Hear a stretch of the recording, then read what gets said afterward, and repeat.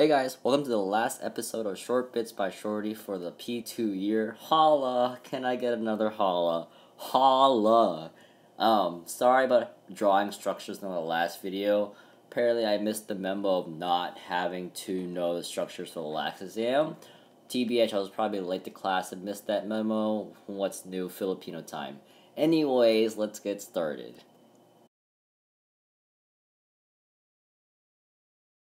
Oh wait, to summarize the first 12-ish slides, the structure, you probably won't have to know this for the exam, but just to give you a basic foundation for the lecture, viruses are composed of sometimes an envelope plus surface antigens, the capsid, which is protecting the nucleic acid, or the encoding part of the virus. Key idea of the first few slides. Viruses depend on the host for the biochemistry and for energy sources to replicate themselves. So they can't replicate on their own. They have to depend on the host for replication. Viruses have a high mutation rate, which leads to vaccines becoming or making vaccines difficult or impossible. And the viruses, depending on the host to replicate themselves, determines the difficulty of the chemotherapy. Because viruses can transplant their genome into host, so you have to figure out which cells are host cells, which are virus cells, or which are mixed cells. And you only want to target virus cells. So chemotherapy is hard because you only want to target virus cells and not human cells, because that can lead to increased toxicity in the patients. Okay, so we're going to go over 5 different classes of drugs, or 5 ways that antivirals work. The first way is by inhibiting virus capsid encoding, or by inhibiting the M2 ion channel. These drugs include amantadine or amantadine, and they work by 2 ways, or 2 models. One is that they directly block the channel. So in model 1, they directly block the channel. The proton ion channel is shown here. So this is the proton ion channel in green. If you're colorblind, it's the one I'm circling right here. And the drug is in red, or the one I'm circling right here if you're colorblind. So, model 1 is that the drug directly blocks the channel so that RNA can't leave. Viral RNA can't leave. See, the drug is blocking RNA, viral RNA,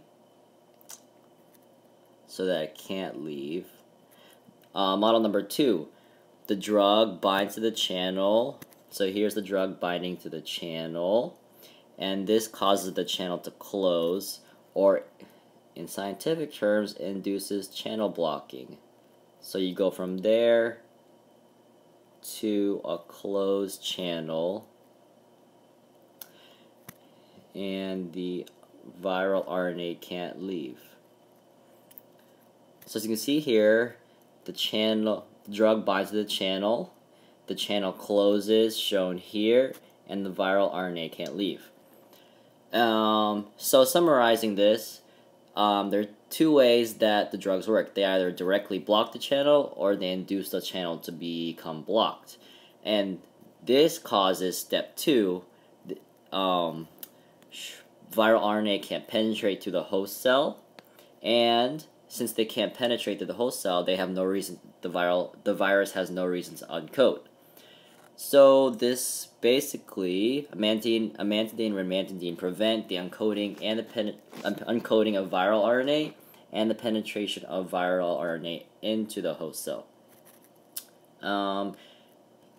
If you're unsure about what encoding is, refer to the handout, the first page of the handout where I show the structure of the virus, and it has a code or a capsid and an envelope.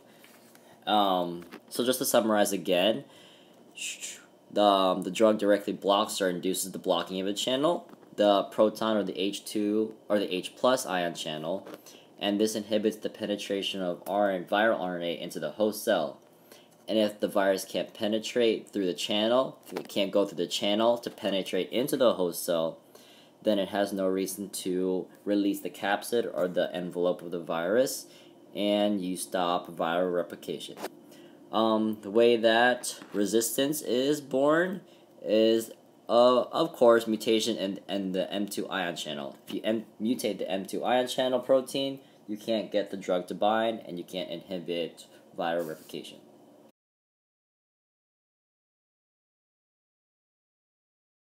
Okay, so the next class of drugs are the DNA polymerase inhibitors. Just a review of basic biochemistry in case you forgot. This probably won't be in the exam, but just so you understand how the drugs work, in case when I talked about them later. So nucleosides lack a phosphate group. So nucleosides lack a phosphate group, and then converted to nucleotides with a phosphate group by a kinase. So kinases add phosphate groups to nucleosides to convert them to nucleotides. Now, nucleotides are extended into DNA by DNA polymerase. So DNA polymerase puts nucleotides together, which have phosphates together to put DNA. And why are these phosphates important to make DNA? So here's a basic chemical reaction that happens. So here's your nucleo. Is this one nucleoside or nucleotide? Nucleoside because it lacks a phosphate. And is this one a nucleotide or a nucleoside? This one's a nucleotide because it has a phosphate. So nucleosides add to nucleotides at the 3'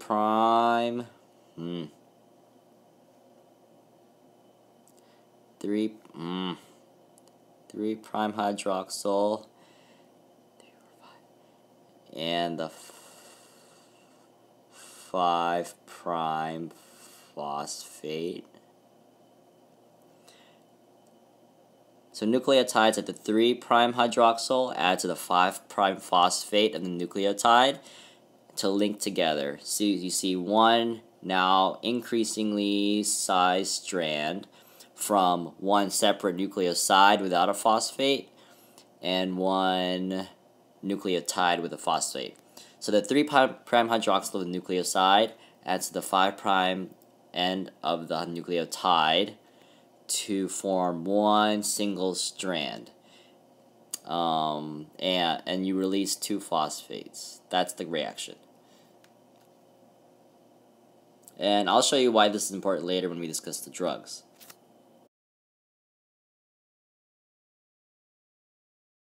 Ooh, I forgot to talk about this. Okay, so in his slides, he mentions 2 mechanisms of actions that DNA polymerase inhibitors work, which I'll show in when we talk about the drugs. Number 1, they cap the end of the growing DNA chain, so they lead to chain termination, or they stop the DNA chain from growing, hence the term chain termination. Or number 2, they bind to and inhibit DNA polymerase. So 1, they either cap the DNA chain to stop the chain from growing, or they bind to inhibit DNA polymerase.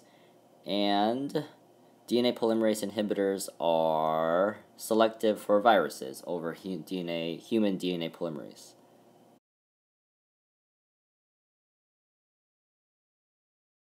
Okay, so one class of DNA polymerase inhibitors are your nucleoside DNA polymerase inhibitors. One group of drugs there are two groups of drugs included in this. There's acyclovir, acyclovir, and the acyclovir analogs, and then there are the DNA nucleoside analogs, including guanosine, cytosine, adenosine, and thymidine analogs. Remember that your nucleosides are named guanosine, cytosine, adenosine, and thymidine analogs. I'll write that down for you. Nucleoside.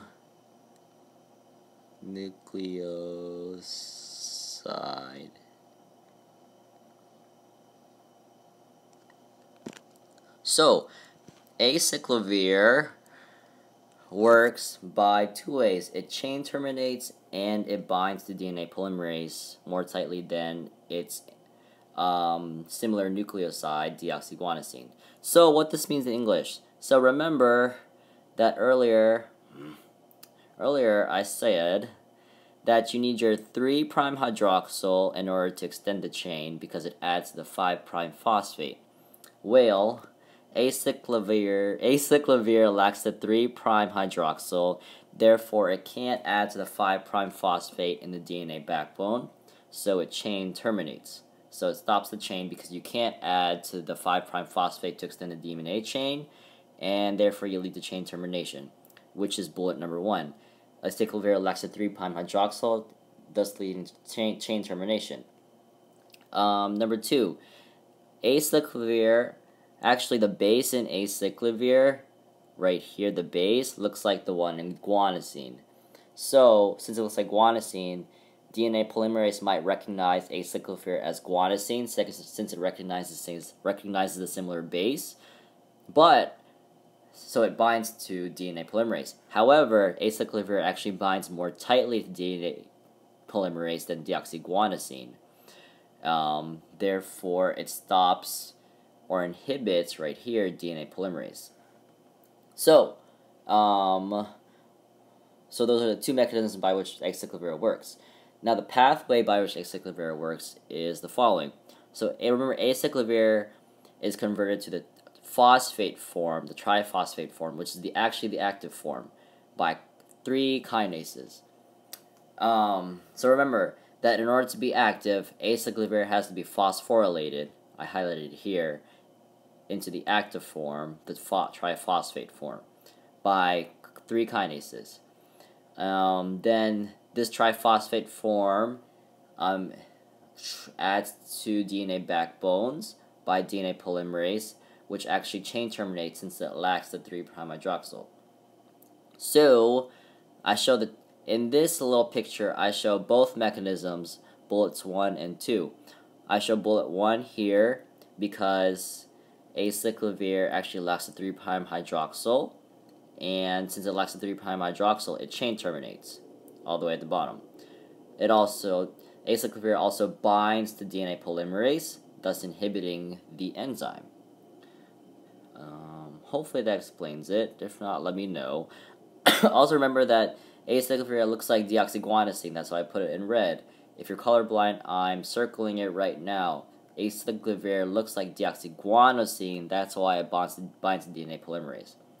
Remember that the phosphorylated form is active. Second group of drugs, other than acyclovir and its analogs, are the nucleoside analogs. These work the same way as acyclovir and its acyclovir analogs.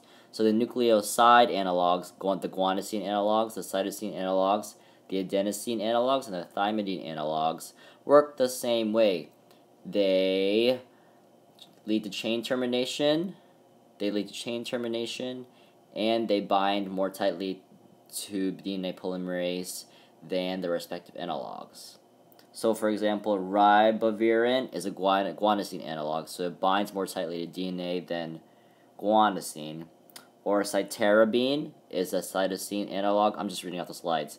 So let's see, slide 22 if you want to look. Slide 22, cytarabine looks like cytosine, and it binds more tightly to DNA polymerase than its analog, cytidine. Cool. Yeah.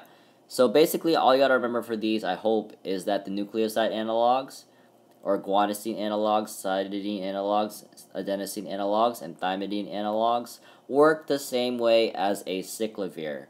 Steps bullets 1 and number 2. Resistance to these drugs can develop because, number 1, mutation in thymidine kinase. And you know that if you mutate the kinase, thymidine kinase, you can't convert acyclovir to the active form. And you can't do that, you can't lead to chain termination.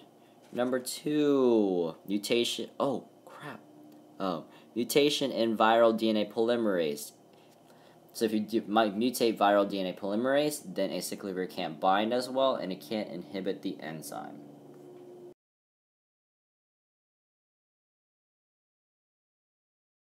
So another class of drugs within the DNA polymerase inhibitors are the nucleotide DNA polymerase inhibitors. Remember that nucleotides already have a phosphate in them. Therefore, they do not need to be activated by thymidine kinase like your nucleoside inhibitors, like acyclovir. So remember, acyclovir is a nucleoside, so it doesn't have a phosphate. and since it doesn't have a phosphate, it needs to be activated by the kinases. Rather, since nucleotides already have a phosphate, they do not need to be activated by thymidine kinase. These are active against acyclovir-resistant viruses. One important drug that he has us know is adefovir. So adefovir exists as a prodrug.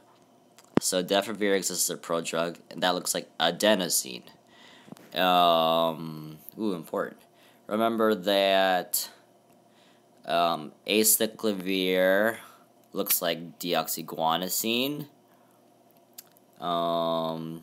Adefovir looks like adenosine. Looks like adenosine looks like adefovir. So adefovir is a prodrug that's broken down by host esterases. Important, not viral esterases, but host esterases, to be converted into adefovir. So adefovir is converted to the active form, the diphosphate form, by host adenylate kinase. Remember, adenylate kinase is a different enzyme than thymidine kinase. Remember that. Don't get confused. So the diphosphate form is active. I put that in red. So why does it exist as a prodrug?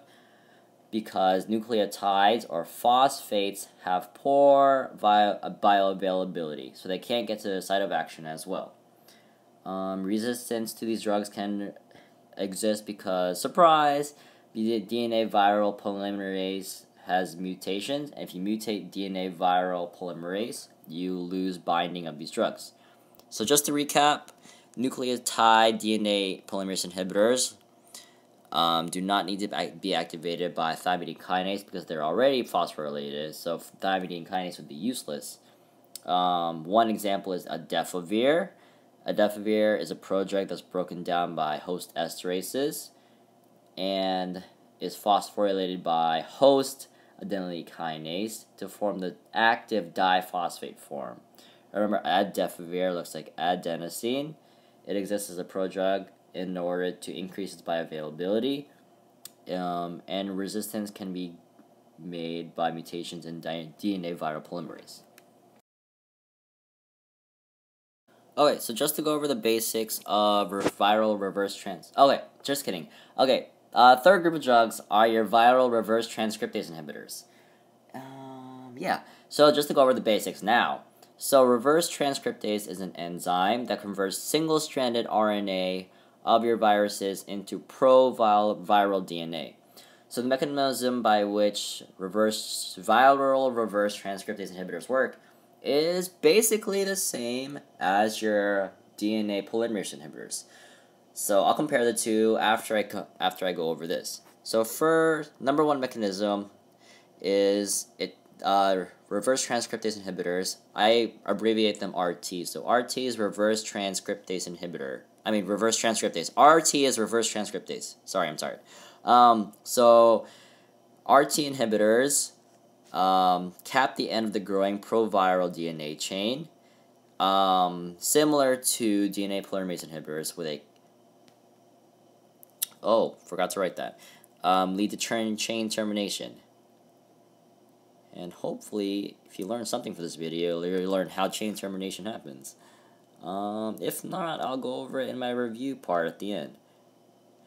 Number two, they also bind to and inhibit reverse transcriptase. They're selective for only viral reverse transcriptase over humans, since humans don't really have reverse transcriptases. If you do, you're probably a virus. Anyway, so to compare the two, so remember that, let's go back to square one. You also want to know the differences between two.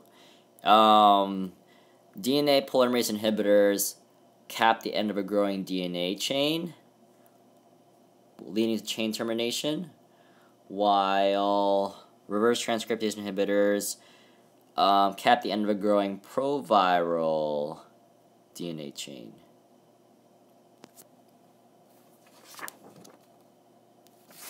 Leading to chain termination. DNA polymerase inhibitors bind to inhibit DNA polymerase, whereas reverse transcriptase inhibitors bind to and inhibit reverse transcriptase. So know those differences. I think that's important. And since these mechanisms of actions are pretty similar and the drugs look pretty similar, I'm not going to go over really how they work again. I'm just listing them. If you want to learn how they work again, review how DNA polymerase inhibitors work. Yeah, so I'm going to go over the drugs now. Okay, so your nucleoside reverse transcriptase inhibitors. Remember, nucleosides don't have a phosphate. So if it gives you a structure of reverse transcriptase inhibitors and asks you to identify if they're nucleoside or nucleotides, remember nucleosides, let's highlight that.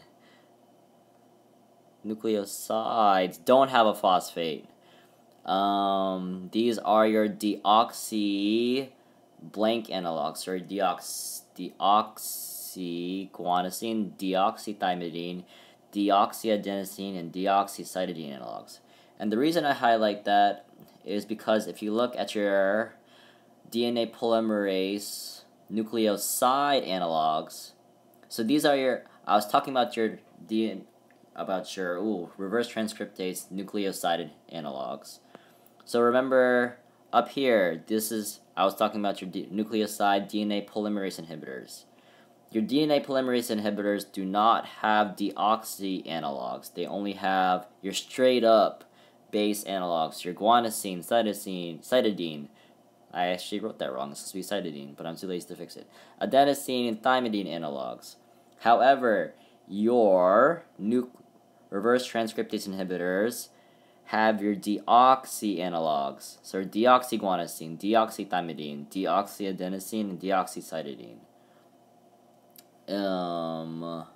Yes. Resistance can happen in these drugs by mutations in, surprise, viral reverse transcriptase.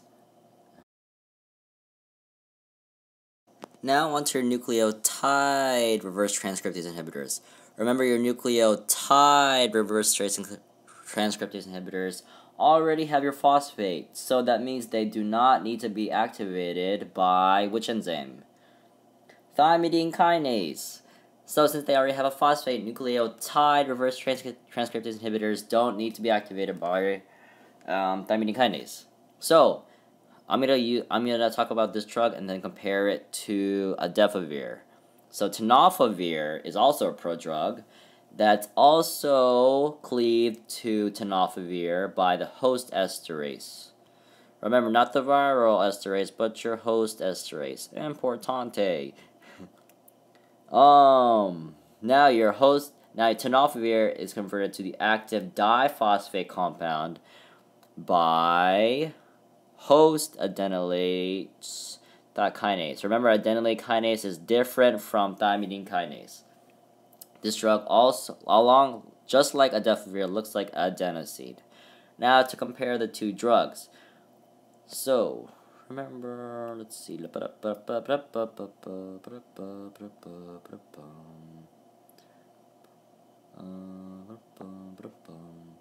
Okay, so right here, the adefovir pathway. So adefovir is also a prodrug that also looks like adenosine. It's converted to adefovir by, surprise, host esterase. Adefovir is converted to the active, surprise, diphosphate form by host adenylate kinase.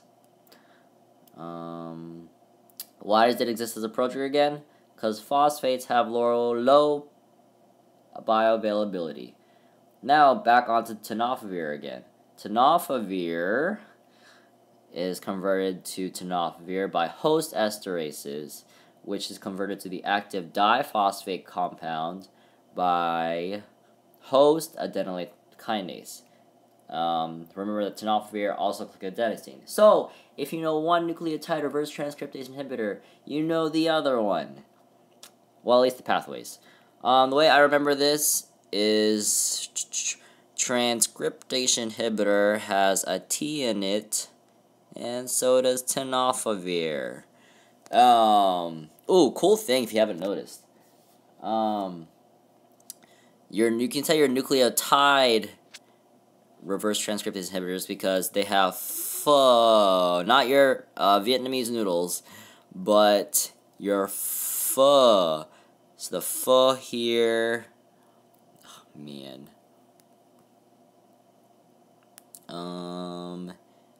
And then your pho over here. So pho is actually a little abbreviation for phosphate, if you haven't figured that out. Isn't that cool?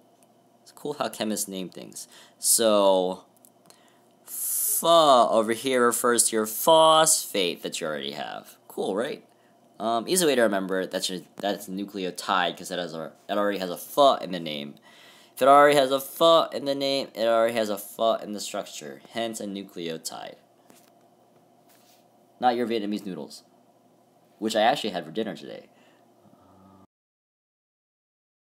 Okay, now your next class of drugs within your reverse transcriptase inhibitors are your non-nucleoside reverse transcriptase inhibitors. These bind at an allosteric site within the reverse transcriptase enzyme, not the active reverse transcriptase site. This induces a conformation change by binding to the allosteric site, and therefore the active site of reverse transcriptase becomes inactive and the drug or your nucleosides can't bind anymore. So binding to the active site, the allosteric site, not the active site, induces a conformation change in the reverse transcriptase enzyme, and the active site of the reverse transcriptase enzyme can't convert single-stranded RNA to proviral DNA anymore. Resistance to these drugs can occur by, surprise, mutation in the reverse transcriptase, but at the allosteric site, not the active site. That's why I wrote that down. Alright, so our fourth and second to last class of drugs we're going to talk about are your protease inhibitors. So, the way these work. So here's the basic normal viral replication process. So you start off with proviral DNA, which turns into RNA, then the precursor polyproteins, and your functional proteins. Now your proviral DNA has genes including GAG, POL, and ENV for your envelope genes. So 3 important genes you gotta know. These are translated into an inactive protein, the precursor polyproteins. Now these inactive proteins are cleaved into smaller active proteins, so these are active, called integrase, reverse transcriptase, and protease, by the enzyme protease. So protease actually helps make more functional protease enzymes from a larger inactive protein. So what protease inhibitors do is that they bind to they inhibit protease. By inhibiting protease, you prevent the production of active HIV proteins. And if you prevent these proteins, then you prevent HIV from maturing fully, and therefore you inhibit both HIV growth and HIV development, especially the prevention of new virus particles from maturing fully. Resistance to these drugs can develop by mutation in, surprise, the HIV protease. So remember, protease inhibitors block the enzyme protease from forming active functional HIV proteins, and if you prevent active proteins from forming, then HIV can't spread or function fully. And these are formed from the GAG, POL, and envelope genes. Okay, so Dr. Ellis spent quite a bit of time on these structures, so I'm going to go over the basics of what he said, since he probably won't go in depth on the exam on like the specifics. Anyway, so here are 2 protease inhibitors. What you want to do, notice that they both have, importantly, a hydroxyl group. Why isn't my red showing? They both have the hydroxyl group. One over there and then one over here. So long structures, these are long chains. Find the hydroxyl group. Let's see. On either side of the hydroxyl group are your hydrophobic parts.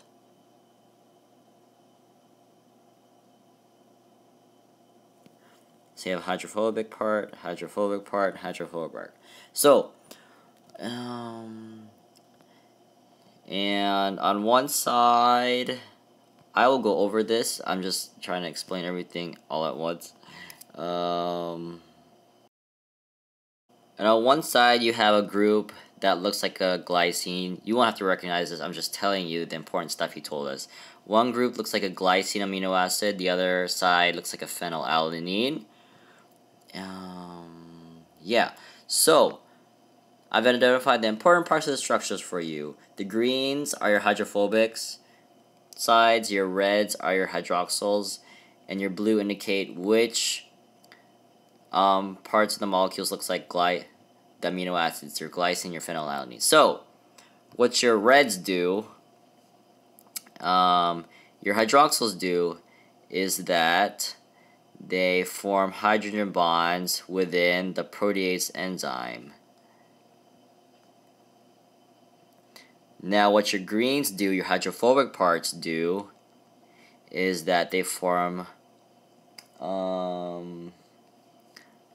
hydrophobic binding interactions within the enzyme. Well, I can't spell. In the protease enzyme.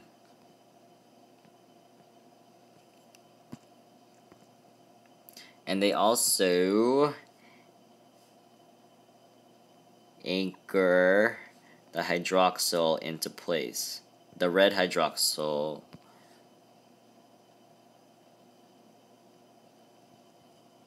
in place. Now what the blue does, the amino acid looking stuff, is that they help recognize the drug in the protease active site. So, to go over the structures again, if he gives you the structures, they're pretty long structures. Unlike the other ones, they're pretty short structures. So these protease inhibitors are pretty long structures. Look for the hydroxyl, and on either side you have hydrophobic parts. And the amino acids that are important recognition are glycine and phenylalanine. Glycine and phenylalanine. So what the hydroxyl does, it forms hydrogen bonds in the protease to help bind it to the enzyme. The green parts, your hydrophobic parts help anchor the drug in the protease binding site. And they also help anchor the hydroxyl into place so that it can form binding interactions. The blue parts, the amino acid looking parts, help the protease enzyme recognize the drug, because the drug protease recognizes specific amino acid sequences, and specifically it recognizes glycine and phenylalanine. So if you have the drug look like phenylalanine and glycine, then you can help the drug bind or be identified by protease. Doesn't make sense? Let me know. But overall, the hydroxyls and the hydrophobic parts help the drug bind into the protease enzyme, and the amino acid looking parts, so the phenylalanine over here looks like phenylalanine here. This actually looks like glycine over here. Glycine over here looks like glycine. Phenylalanine, that phenyl group over here, makes it look like phenylalanine. Helps the protease enzyme recognize the drug, since it recognizes specific amino acid sequences, specifically glycine and phenylalanine.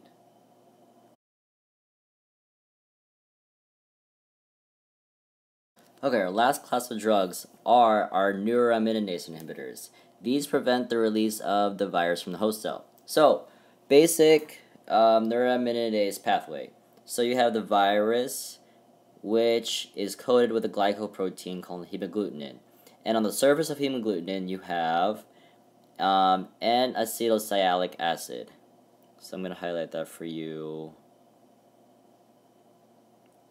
N-acetylsialic acid is this part over here.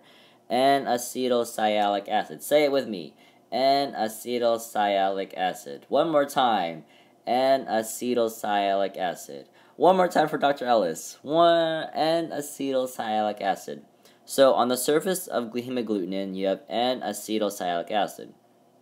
Now what viral neuraminidase does is that it cleaves this part of the molecule to release your N-acetylsialic acid and separates N-acetylsialic acid. Hopefully if I say it enough, you'll get it stuck in your head. It releases N-acetylsialic acid and separates it from your virus, which has your glycoprotein, which is hemagglutinin.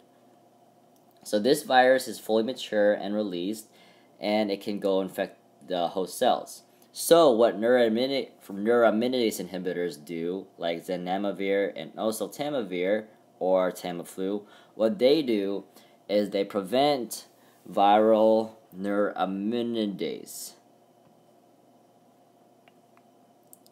So if you prevent viral neuraminidase, then you prevent N-acetylsialic acid from being released.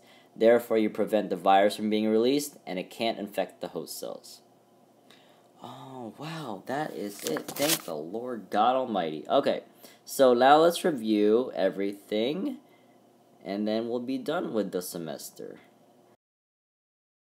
Okay, so basic virus structure, key idea. Viruses depend on the host to survive.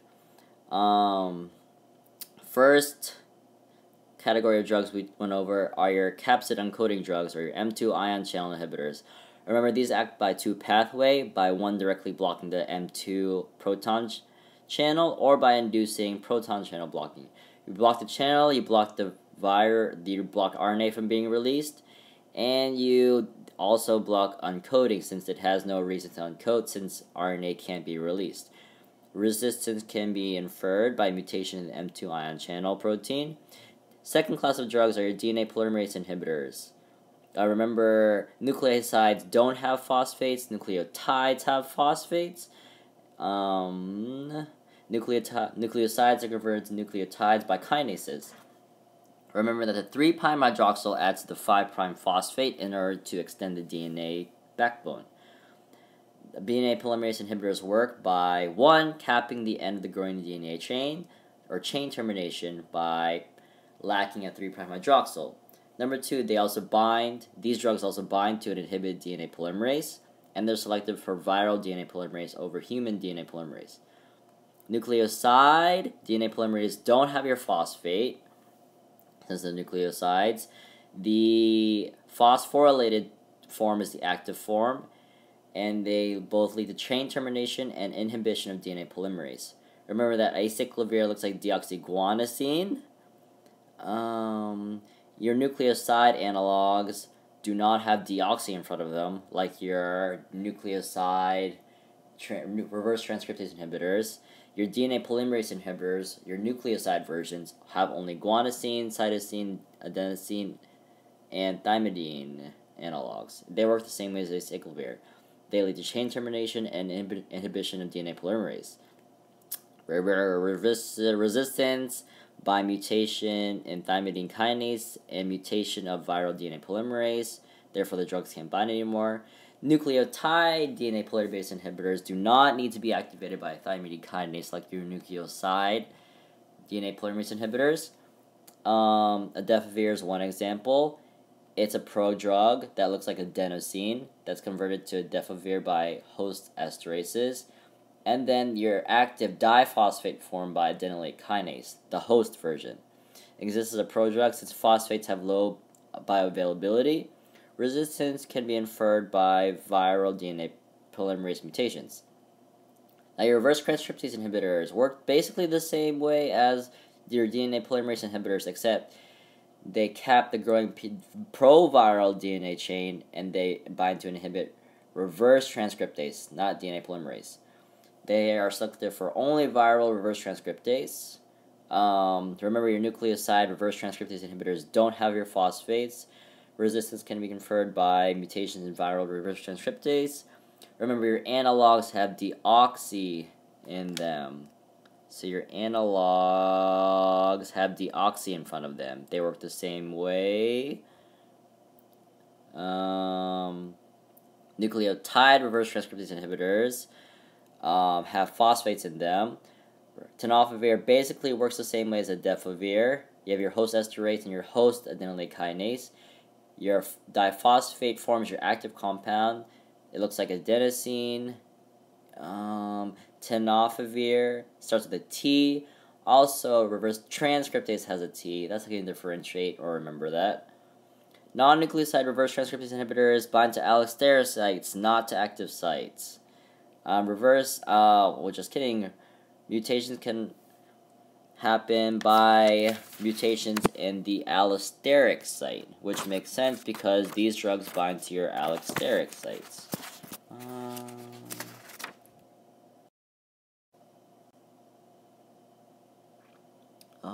Let's see. Your protease inhibitors, these inhibit the protease, which cleaves inactive proteins to form active proteins, including protease, reverse transcriptase, and integrase from your genes, specifically GAG, POL, and envelope genes. Resistance can be conferred by mutations in HIV protease. Let's see. Structures of these drugs. Remember, you have a hydroxyl group, and either side of it you have hydrophobic groups. These hydrophobic groups look like either glycine or phenylalanine. What the hydroxyl does is it hydrogen bonds in the protease active site to form bonds or to bind to the active site. The hydrophobic green parts bind to protease to form further interactions with the protease for further bonds, and also help anchor the hydroxyl into place. The blue parts, the amino acid looking parts, help the protease enzyme recognize the drug, since the protease recognizes specific amino acid sequences, specifically glycine and phenylalanine. So that's why the drug kind of looks like, or has parts that looks like glycine and phenylalanine, because the protease recognizes these specific sequences to help bind to whatever the virus needs. Finally, your neuraminidase inhibitors. These prevent the formation of N-acetylsialic acid. Say it with me one more time. One last time just for me. N-acetylsialic acid. It prevents N-acetylsialic acid from splitting from virus, specifically the hemagglutinin part of the virus. And when you split that part, the virus becomes fully mature and released, and it's free to infect the host. So if you inhibit viral neuraminidase through zanamivir and also oseltamivir, you prevent N-acetylsialic acid from splitting, and you prevent the virus from being fully matured and released to infect the host. That's it for me for this year. P2 year. Thanks for sticking with me through the whole thing. Hope you enjoyed these videos through this year. I'll be back again next year. Don't worry, I won't leave you guys. If you have any feedback, concerns, questions, comments, always feel free to leave it at pollev.com/CHRISTIANRUI629. Feel free to rate it again as 1 star, 10 out of 10 would not watch again. 5 stars, A+ would watch again. Feel free to upvote or downvote any other comments or feedback in the poll, just like Yik Yak if you ever used that back in undergrad, or if you use that now. I'm not judging. Anyways, have a good summer and good luck with final exams.